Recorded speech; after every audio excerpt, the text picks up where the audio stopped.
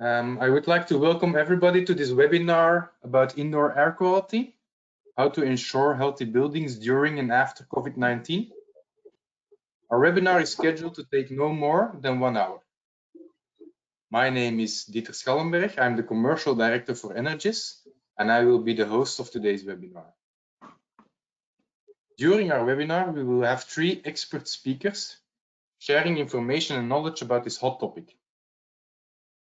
In case you have any questions for our 3 experts, you will find a chat box on the bottom right of your screen in the control panel of this webinar session.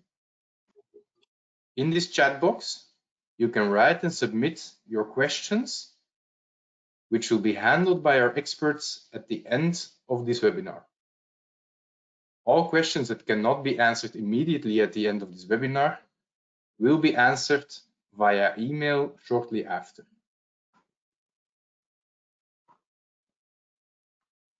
Our first expert is Caillou. Samuel is the head of laboratory, heating and ventilation from the Belgian Building Research Institute. For the French-speaking guests in our webinar, that is le Centre Scientifique et Technique de la Construction. And for all Dutch-speaking people, that is het Wetenschappelijk en Technisch Centrum voor het Bouwbedrijf. Our second expert is Frederic Wauters. Frederic is a telecom engineer and product innovation manager at Energis, an ICT company providing an open, flexible cloud platform for energy monitoring called Energis Cloud. This platform can be further customized by partners such as Metiz to build digital solutions addressing, for example, needs encountered in buildings, as we will see in today's webinar. This brings us to our third expert, Geert Bellens. And Geert is an engineer specialized in indoor air quality in buildings.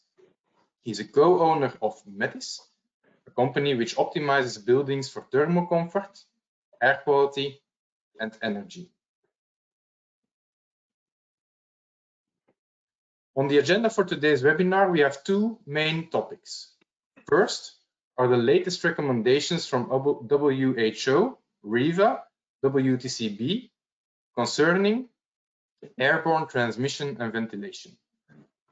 Secondly, we will tackle solutions to facilitate management of indoor air quality and ventilation. These 2 topics will be followed by a Q&A, during which our experts will answer the questions that you have submitted to the chat box, which again you can find on the bottom right of your screen at the bottom of the webinar control panels. I will now invite Caillou, our first expert, to take the word. Good morning. Thank you for the introduction. So my name is Caillou from the Belgium Building Research Institute. We are a research center, a collective research center for contractors in the building sector in Belgium. And of course, there are a lot of questions related to the COVID virus and building, and especially ventilation system. And some of these questions can at least be easily answered. And we will start now with the first element, the first thing, the transmission routes of this virus, or this virus can be transmitted from one sick building person to another person. There are first 2 main transmission routes which are officially confirmed, especially by the World Health Organization. The first one is via large droplets related to cough, sneeze, but also conversation on relatively short distances. And of course, as you know, there are also possible transmission with the hand by contact to contaminated surfaces and then contact to your face, your nose, your mouth, and so on. But as we can see on the next slide, there are also a third possible transmission route, which is today not officially confirmed by the World Health Organization. But in the beginning of the crisis, some other organizations, for example, REVA, REVA is a European organization for heating, ventilation, and cooling sector. And a few weeks ago, at the beginning of the crisis, they published a guideline about the handling of ventilation system in building related to the virus, and they speak about this possible third transmission route. As we can see on the next slide, on the picture on the next slide, yeah, this one. We have on this picture in dark blue the two main officially confirmed transmission routes, so via droplets and with the hand.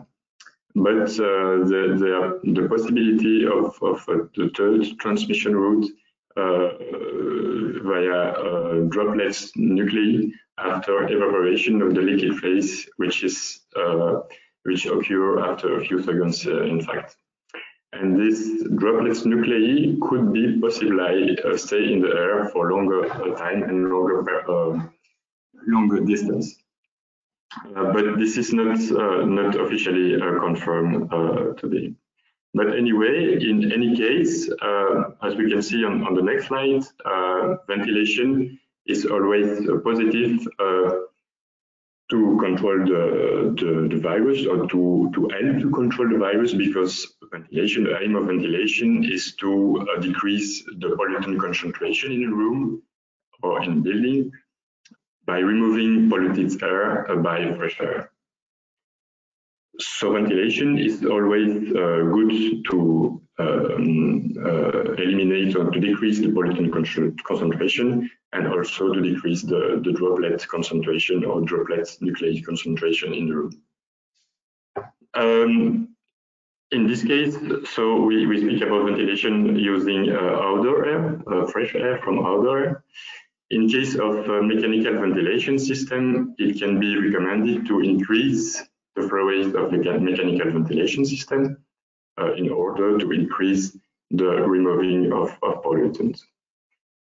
In some cases, it could be also recommended to use intensive ventilation, thanks to windows opening, for example. This is called airing, and we can use airing in addition to mechanical ventilation, for example, but we can for sure also use airing in building where no mechanical ventilation is present. For example, old office or schools building, airing is there the only solution to bring fresh air inside and to exhaust polluted air. So the main element to keep is that ventilation is very, very good to help to eliminate pollutants, and in this case also virus droplets or virus particles. But based on the current knowledge, on the next slide, it is also important to add some other recommendation. Next slide, please. Yeah, thank you. So based on the current knowledge of the virus and based also on the precautionary principle, we have also to pay attention to additional recommendation about the handling of ventilation system in building, and especially for conditioning, air conditioning system, air conditioning system. The first recommendation is to avoid to change the maintenance and cleaning planning. Of course, we have to carry out maintenance and cleaning of ventilation system, but it is not necessary in the current situation to carry out extra cleaning or disinfection of ventilation system. It is not necessary with a normal ventilation system because the supply air is coming from outside and is considered not polluted, and extracted air is exhausted to outside, and there are no possibilities for contamination.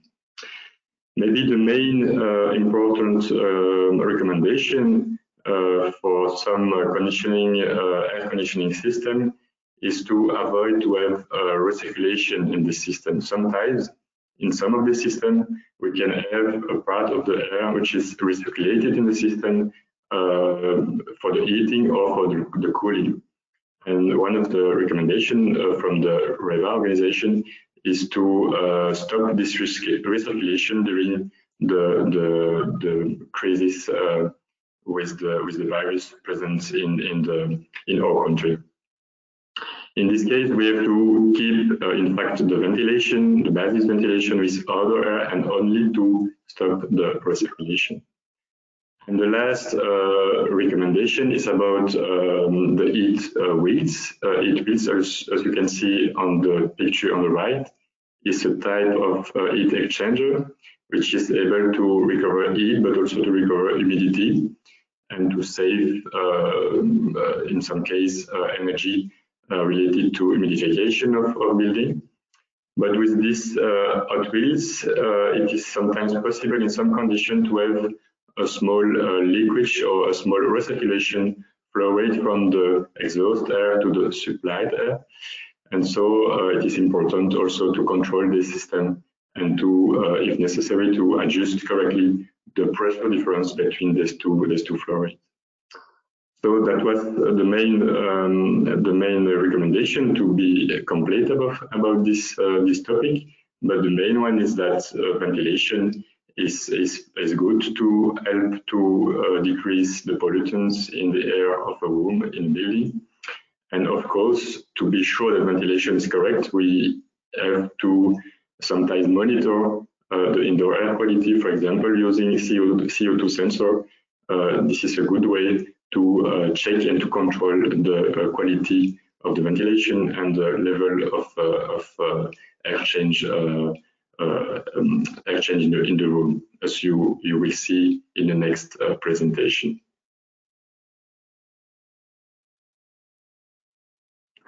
It's finished for my part.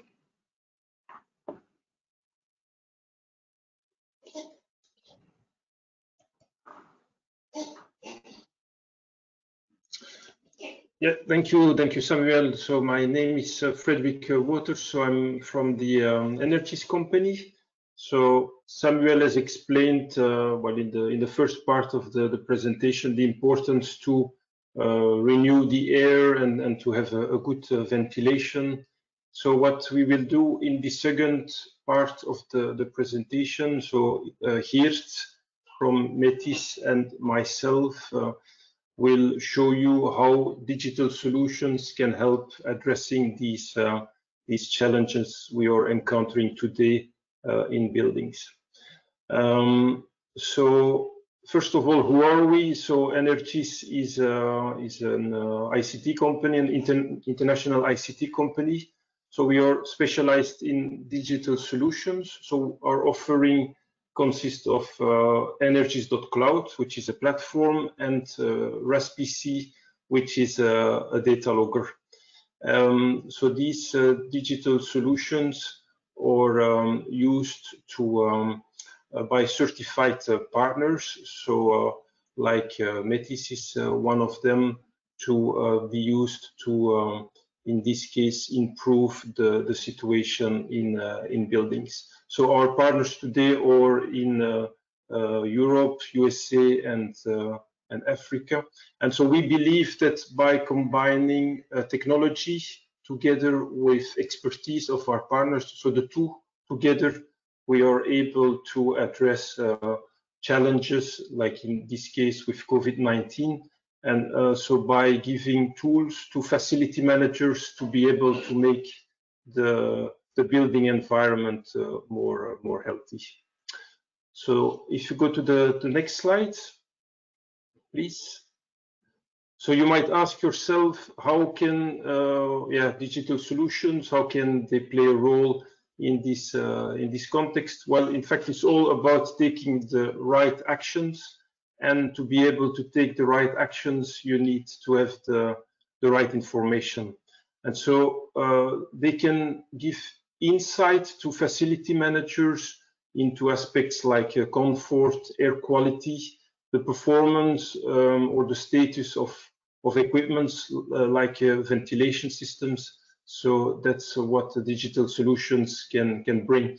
And how do they look like typically? So they are composed of 3 layers. So the first layer on the top are sensors, which are providing, making measurements, so providing data, which can be transferred over networks. So these networks can be IoT networks, but can also be more legacy type of networks, so more older type of networks. So this is then going to the second layer, where this data is being transformed into useful information. So useful information can be KPIs, for instance, which allow the facility manager to follow the comfort in buildings. And then the third layer is the visualization, where the facility manager, building manager can, by means of dashboards or by means of reports, follow what's happening in the building. Now, at Energis, we provide a platform which allows to build such digital solutions. And so we believe it's important they have four characteristics. First, they must be flexible. So it's important for the expert to be able to build in the right KPIs, the right alerting rules, the thresholds, so into the platform. So the platform should adapt to the experts and not the other way around. The platform should adapt to the changing regulation, to the context we are facing today with COVID-19, for instance. So that's a first characteristic. A second characteristic, it must be open. So it's important to collect the right data, to have the right measurements, to then be able to transform that into useful information. It must be fast not only in setting up the sensors, connecting them and being operational, but fast in transforming this data into this useful information to allow the building manager to take quickly the right decisions. And the fourth aspect, it must be reliable, because if data is missing or if data is wrong, then the facility manager will take wrong decisions. So these four aspects are really very important. So if we go to the next slide. So at Energis, so we have built our Energis cloud platform based on 4 pillars, I would say. So the first one is to, it's a cloud solution. So we bring all the data, we centralize all the data into one place, and it has the other advantage to allow to be accessed from everywhere at any time. So the data is stored in the cloud. A second pillar, or what we call connectors, because of the variety of data which might be needed, the variety of data sources.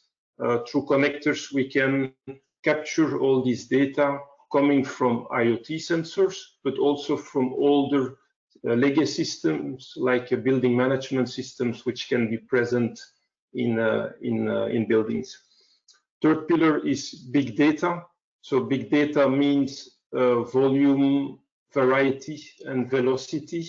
So velocity, we need, like I said, to have the data quickly being collected. Variety, it must be open to any type of data to be able to do the analysis. And then volume. Volume is very important because the facility manager might need to have data for a longer period to be able to take the right decisions. And then the fourth pillar is artificial intelligence. Once we have the data, we can start modeling it. So modeling the behavior of the equipment. So equipments like Samuel presented, or of the building as a whole. So that's what's possible with the platform. And so if we go to the next slide. So now, okay, we are providing a solution for a facility manager, building manager. So what's in it for a facility manager? So with this digital solution in which we have built in the expertise of the expert, for instance, like Metiz in this case, the facility manager will be able to analyze, detect, and react much faster to anomalies. So one responsibility of a facility manager is to ensure the comfort and the air quality in the building. And so what we offer are two capabilities: visualization and alerts. So through the visualization, what you see on the slide is a chart, so it's a heat map, and so you see on the top the red periods in time and possibly zones in buildings, and so it's very convenient for the facility manager to see when and where a comfort or air quality problem occurred.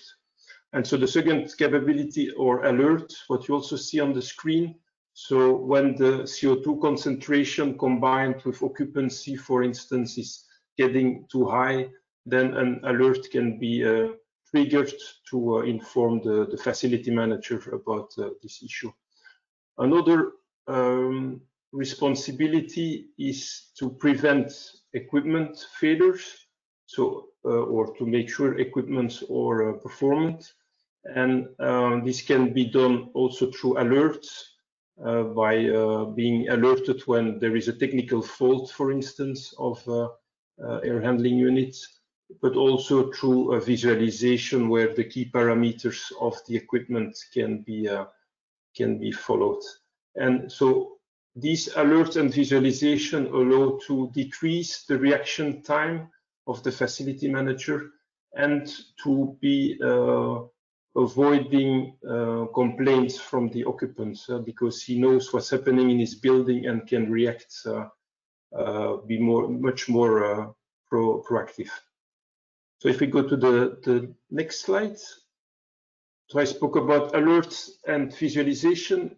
In some cases, remote control is also possible, can also help for sure in buildings where there is no building management system or no HVAC control system. So then it's possible remotely to send commands, for instance, to switch on or off an equipment, or to set the temperature at a certain level. And so this can bring another level of advantages, like not having to go on site, limiting the intervention costs, or it can help decreasing the energy by switching off devices when it's not needed to run. So now I will leave the floor to Geert. Geert will show how this solution that we have built together can help clients of Metiz making their buildings more healthy and more comfortable.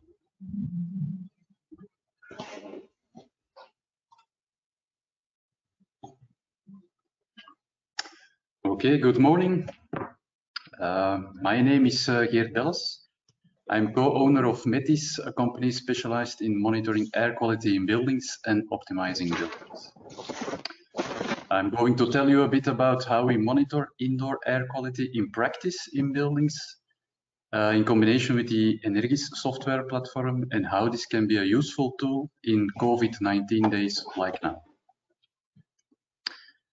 So when monitoring air quality, we use basically two systems. At the left, you use a modem or a gateway, and then the sensors need to report to this modem. And this data goes out to the cloud or server. This is a picture at the left. Data is transferred using the internal network from the client, which is not that easy due to security reasons. Or a better solution is that you use a modem with a SIM card. This is how we were doing it the last 10 years and how we still do it for some projects. Then the second possible system to the right is using a low power wide area network, or LP1, like Sigfox, LoRa, narrowband IoT. Those IoT sensors or Internet of Things sensors don't use a modem. unless in specific indoor projects. The sensors report to an outdoor network directly and are typically battery operated and can last for a very long time. What do we measure when we speak about indoor air quality? Of course, we have to measure temperature, we have to measure humidity and CO2 concentration. CO2 concentration is the number for your ventilation performance. In other words, this concentration shows you if you're refreshing indoor air with fresh outdoor air. And that is what we need in COVID-19 days. Those three parameters, temperature, humidity, CO2, they're easy to measure, that's no problem. You'll find a lot of vendors, but watch out with CO2 sensors and their calibration. You need a regular calibration for your CO2 sensor or a replacement of this sensor. Or you need a self-calibrating sensor using a reference measuring room in the sensor or a reference concentration like outdoor air. More specific air quality parameters are volatile organic components. Those are little sources of air contamination which are volatile at room temperature. There are hundreds of them floating in the air. Fine dust you can measure. It's produced by cars, produced by printers, wood burners. You can measure NOx, you can measure ozone, formaldehyde. Those things are important to the global indoor air quality feeling, but are very difficult to measure correctly. Watch out for cheap sensors who claim they can measure these things. Most of the time they have a low accuracy, a high dependency on temperature and humidity, so they measure wrong. And they also need calibration. So if you measure CO2, you can prove there's a decent ventilation rate, and then those other pollutions will be diluted also. So we will focus on CO2. Here you see, next slide please. Yeah, thank you. Here you see some examples of sensors we use in combination with a modem. At the left top, you see a wireless battery-operated temperature, humidity, CO2, movement, and lux combination in just one sensor housing. This is very interesting when investigating indoor air quality problems.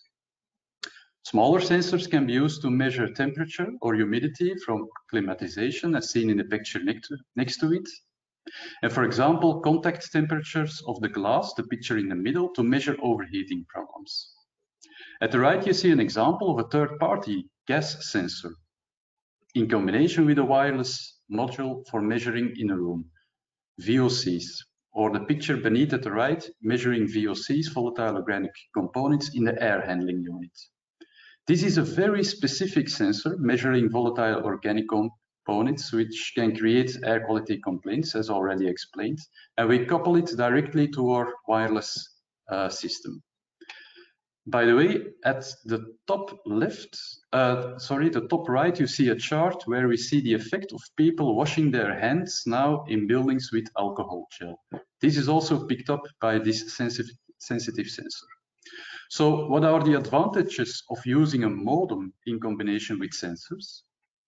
You have a higher sample frequency. We can measure every second if we want. You can use third-party sensors using specific input modules like the specific VOC sensor. Your network is guaranteed in the building using a modem. Your sensor can be also a logger, which is very interesting. It's safer, you have less loss of data, and you can do a remote configuration from the office. Disadvantages: price is sometimes higher.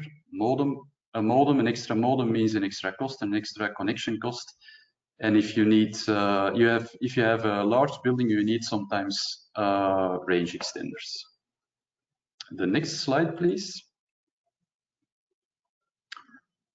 So more and more we move in the direction of LP1 network sensors. So that's low power wide area network sensors. At the picture you see at the left a gas sensor next to a gas meter. And in the middle, you see in the yellow circles temperature and humidity sensors in a church. At the right, a CO2 sensor, and at the bottom right, generic input sensors. The advantage of those LP1 sensors are that they are easy to configure, easy to install, and most of the time they're very cheap in price. Where there were first only common sensors like temperature, humidity, we see also now CO2 sensors and even generic sensors like the picture at the right with input modules like Modbus and other types. However, the disadvantage of this kind of sensors is they're limited to 10 or 15 minutes data. You have unsynchronized data, so there's no backup, you have no logger function, and there's a risk of losing data. You're not always certain about the network in your building, in your specific building, certainly not when you're working deep indoor, like in technical rooms or underground. For all those things, however, there are technical solutions. The next slide, please. So now that we know that we can measure indoor air quality with different systems, how can we use that data we measure to protect ourselves from the COVID-19 virus in buildings? As said before, we need to check the performance of our ventilation and to see if the refresh rate of the air is high enough. Measuring data is not that difficult. You can place a CO2 sensor at the wall and look at the real-time data, like the picture on the left. You can even take decisions based on that data. In this example, the picture at the left, the screen gets orange or red at a certain value. But is the decision that you take, is it taken correctly? And maybe you need some more context. If you want to get information out of your data and you want to take good decisions, you need software to put your data in perspective to other data points. First of all, of course, you need the right data connectors to get data from different types of sensors in your software platform. You need to store the data in a database because you want also historical data to compare. And you want to look at charts or visualizations, which gives you the information you understand, you or your client. You want the software to do some analysis to understand that data.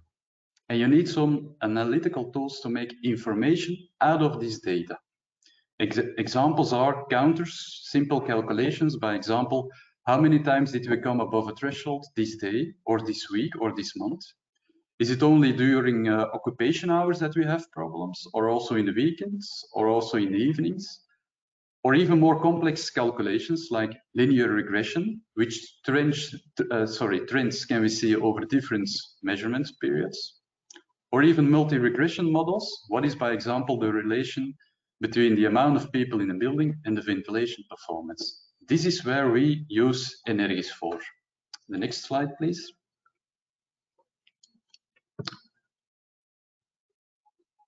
So how can we use sensor data and an analytical software platform like Energis to get useful information regarding the air quality in our buildings? First of all, there are several legislations in Belgium and Flanders that already ask for a minimum air quality. We don't need to reinvent the wheel.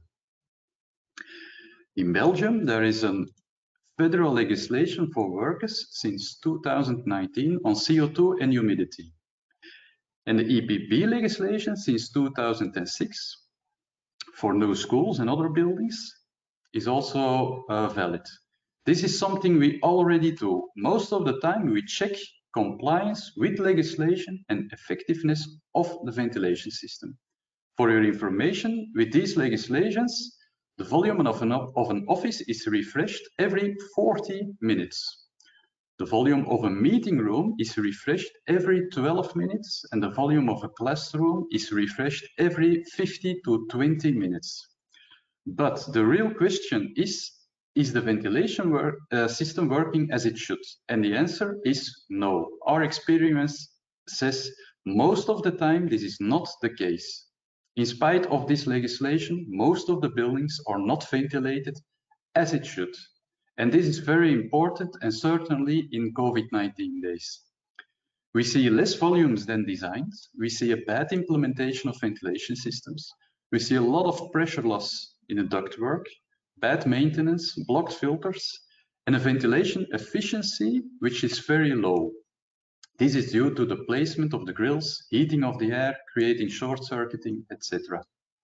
This is why we need to monitor the performance of indoor air quality, and certainly now when air quality could be a risk for spreading a virus. The next slide, please. So during a COVID-19 crisis and in a post-COVID world, how can we protect our building? How can we measure the effectiveness of ventilation and indoor air quality? If a ventilation system is existing in your building, you have to focus on the performance of that ventilation system. So we measure CO2. If there's a problem which occurs multiple times a day or in a week, then there's a structural problem and a technical or organizational solution is needed. At the picture to the right, you see the CO2 profile, within the background, the occupation profile, and a real-time alarm on the dashboard saying that a value comes above a threshold. But even when there's no ventilation system, the same technology can warn you to open windows. We use the Energis alert function. This sends an email to a building manager or even to a specific group of people. And you can see the effect on the CO2 concentration. Immediately, the CO2 is dropping very fast if you open the window. Of course, this is not a long-term strategy. If you don't have a ventilation system, what are you going to do in winter? What if you have to import a lot of cold air? You get complaints of draft. Normally, we use static occupancy numbers, as is in the chart at the right is visible in gray. But if you want to reduce the amount of people in buildings, the occupancy will be dynamic. And maybe you want to monitor that also. Therefore, we use IoT people counters. Those are sensors like this, which can be put on the same monitoring system and dashboard. This device counts the people entering and leaving a building. So you get a dynamic report of the amount of people in a building or a floor or a room. Then you can alert on the amount of people rather than on the CO2 concentration, or you can combine both. The next slide, please.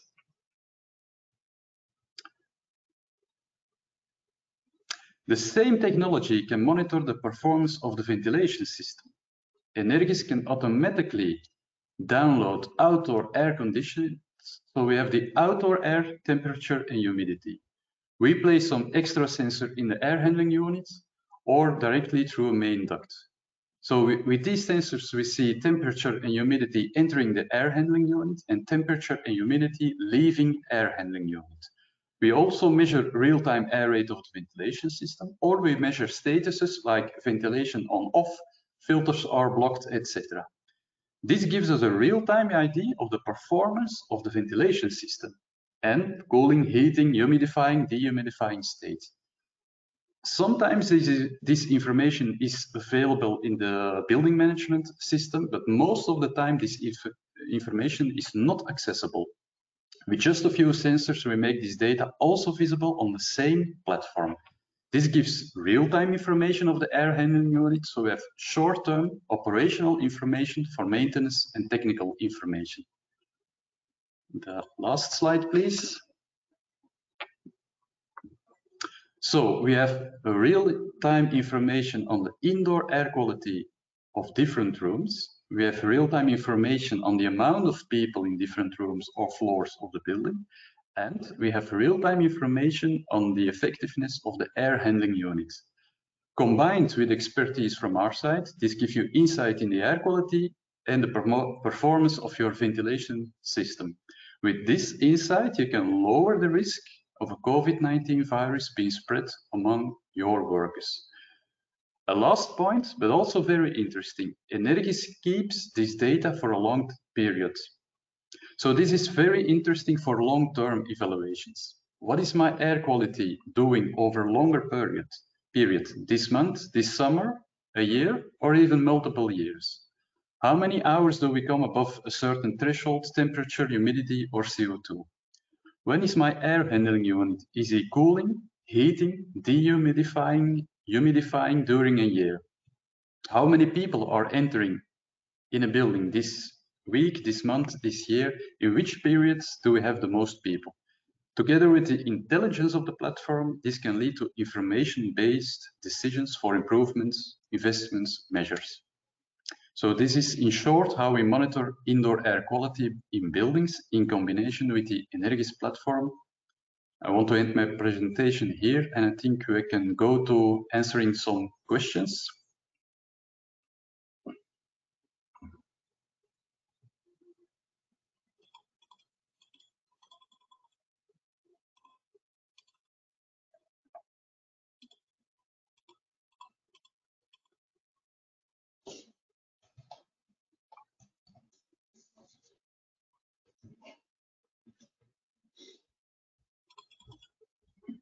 Okay. So thank you, Geert, for closing that. For closing our presentation. And I would also like to thank Frederic and Samuel, of course. We'll now take a 5 minutes time, or well, let's say 10 minutes time to answer some questions that have come through the chat. I will be reading through some of the questions that we have received, and either Geert, Frederic, or Samuel will be answering the questions that are there.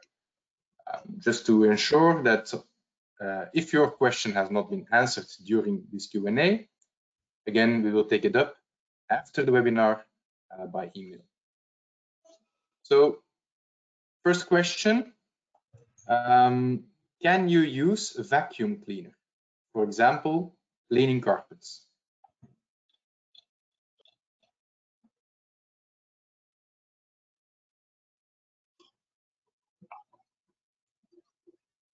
So, I see that Samuel is still on mute. I have unmuted you, Samuel, but you still need to unmute yourself. You need to confirm. Okay, thank you. now it's working. Thank you. So it depends. In general, it is recommended to open the windows when you use a vacuum cleaner, because most of vacuum cleaner can release dust in the air.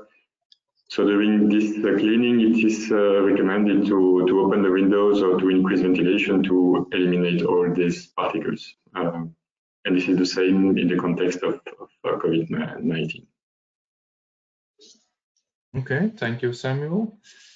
I'll proceed to the next question. Is CO2 a good parameter to evaluate if ventilation is sufficient? For example, a value of 900 or less than 900 ppm as mentioned in Codex. Yeah. I think I'm going to answer that, Dieter. Yes, you can. Yes, CO2 is certainly the parameter that we use to evaluate ventilation, as it's very easy to measure, and it's more easy to measure than all the other pollutants in the air. You can discuss about the value 900 ppm. 900 ppm is some kind of trade-off that is used now in legislation between energy and indoor air quality. But it's not a hard value, so it's not that the air is very polluted above 900 ppm and that the air is healthy below 900 ppm. It doesn't work like that, of course. But 900 ppm is in general the threshold that we have to be below in new offices and schools, etc. But if it's possible to get lower, direction 700, 600, then the complaints are also less, and the refresh rate is of course much higher, which is in case of diluting a virus much better. Okay, thank you, Geert, for elaborating on that. Other question, is it okay to combine opening windows with a ventilation system, or are there negative consequences about that? In general, there's no problem to combine both. You will increase the air change rate by opening the windows. A remark is maybe during the winter, you will also increase the energy consumption because outdoor air is colder. But during this season, in principle, there are no problem to combine airing and ventilation system. Okay, thank you, Samuel. Geert, you would like to add something on that? Yeah, maybe just a little remark. I think in specific conditions in summer, when the air is very humid, hot and humid, then in some kind of buildings working with cooled ceilings and concrete core activation, then you have a really cold ceiling, and if you're there, the air is dehumidified, the air coming from the mechanical ventilation, and if you're going to open at that moment a window with hot, humid air, there is a possibility of getting condensation on the ceiling. But that's just a very short amount of time in the year that's possible. The rest of the time, and as Samuel said, in the winter, just be careful in the winter. But conditions like now, it's ideal to open extra windows to get even more ventilation rates above your mechanical ventilation. Yes. Okay, thank you for elaborating. I have a question for Frederic. In case I already have sensors installed in my buildings, which are already connected to a building management system, being a BMS, is Energis able to retrieve that data from such a BMS system in order to avoid having to buy and install new sensors? Yeah, indeed, that's a good question, because for buildings with a building management system in general, there are already sensors. So what we can do is from the building management system, like systems from Honeywell, Siemens, Johnson Control, so we can export this data to Energis. So then we can reuse the measurements from these sensors. In case this is not possible, what we then recommend is to use our RASPC data logger and to put this data logger on site, and so to plug directly onto the sensors of the building management system, and so to be able to capture the data in this way. And what we also see often is that these sensors are not always accurate enough to do what Geert has explained. So in that case, they can be complemented with IoT sensors, so they can live together. So sensors collected via the building management system and IoT sensors, which have been put extra in the buildings. Okay, thank you. We will proceed with at least one more question before concluding our webinar. So let me check here. This one is specifically for Geert. The question is, what kind of devices are required to measure the parameters such as surface temperature, etc., for CFD model validation? A little bit out of topic, I think. CFD model validation. CFD is fluid dynamics. You can you make a model on a computer to see how the air is flowing into a specific room, very in detail. But I don't think it's really a topic for the discussion now. But maybe I can answer the person who asked this question afterwards in detail, because it's it's a little bit difficult to answer in a short notice. It's not about ventilation actually. But maybe I saw another question.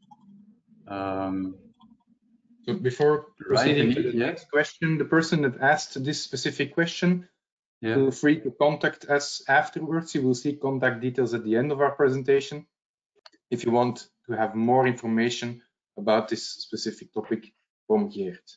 So Geert, I leave the word back to you. Yeah, maybe I saw another question passing by. Do you recommend installing a CO2 sensor on only main duct return or all branches?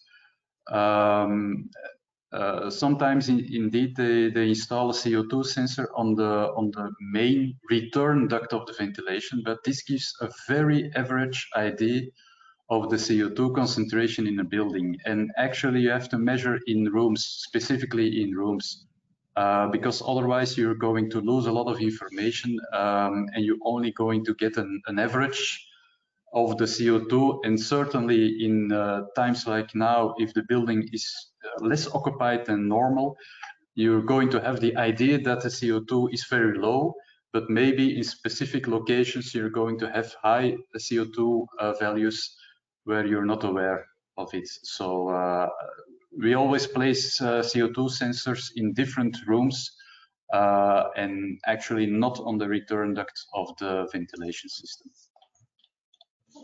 Okay, thank you, Geert. I'm looking at Frederic and Samuel. If there is one more question that came in, which you would like to specifically address and you can answer in, let's say, 1 minute, then please proceed. I see maybe some question about the stability of the virus. So I'm not a virus expert, but I can say some elements. The first thing is that the virus is not able to develop itself outside the body of the infected persons, in contrast to bacteria, for example, or mold. So the virus is not able to develop itself in dust, in the air, and so on. So there will only be a question about the stability of the virus in time. And this is the question where we don't have today a clear answer about the stability of the virus in the air after evaporation of the droplets, or along which temperature, which humidity, and so on. There are some publications, but there are also some contradiction. So it's today unclear. That's why, by precautionary principle, we have to avoid recirculation and so on. Thank you, Samuel. Frederic, is there one that you would really like to take up before closing? No, I think we have to stop at 1 o'clock, 12:30, sorry. So, no. Thank you. Fine. Then we respect the timing for closing. So that takes us to the next slide, of course. Thank you for all of your, the time of all of our attendees. We are very happy to see that you have come in large numbers. You will find the contact details of everybody involved in this webinar on this slide. Of course, the slides that will be shared with you afterwards as well. So you will find the contact details there as well.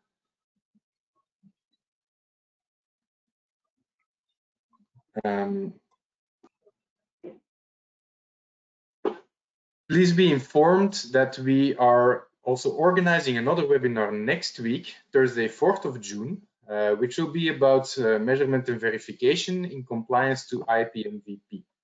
So if that is a topic that is of interest to you, you can find more information about this on the LinkedIn page of Energis, or contact us on our email account, info@energis.cloud. Shortly after today's webinar, you will receive a follow-up email. This will include some information, but also a very short survey. And we would very much appreciate if you can complete that survey. Just take a few minutes of your time so we can understand and improve the relevance of today's webinar for future webinars as well. That leaves me to thank all of you again. Also, thank you, Frederic, thank you, Geert, and thank you, Samuel, for your time today and also the preparation, knowledge sharing that you have done. I hope it was very valuable to all participants. And this can conclude our webinar nicely as agreed on time, 12:30. Okay, Thank you all. Thank you. Thank you.